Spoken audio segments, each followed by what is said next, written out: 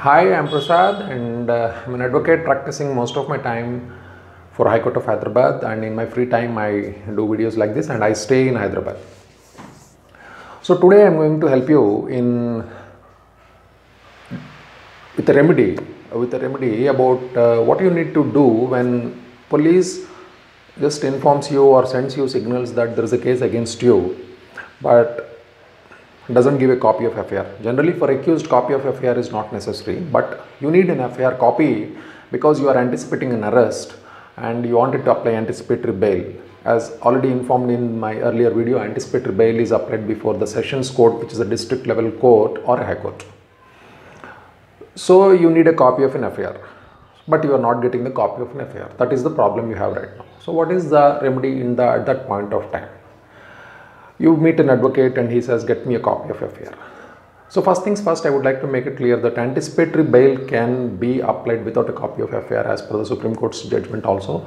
It all depends on the facts and circumstances of the case. Law is fluid.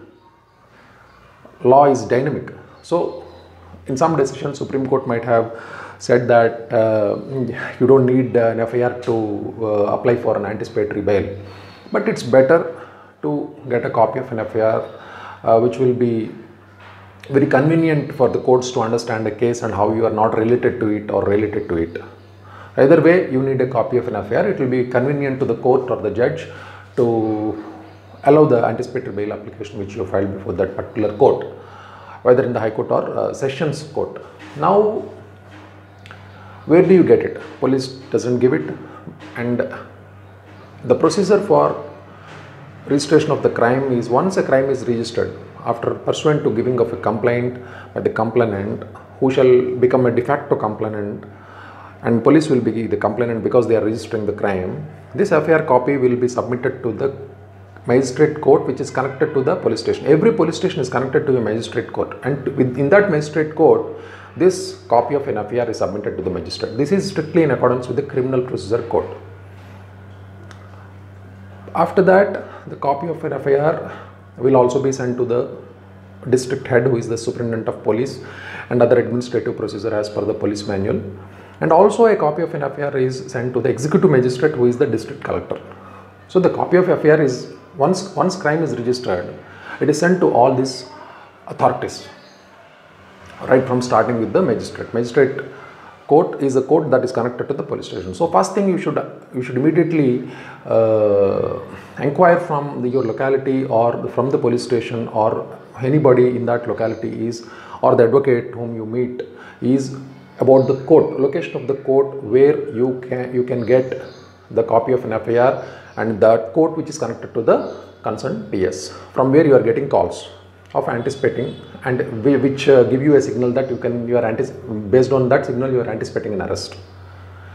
So you go to that court, meet a local advocate, give him a memo of appearance or whatever wakalat or etc., and then he will apply a copy of the FIR by filing a copy application.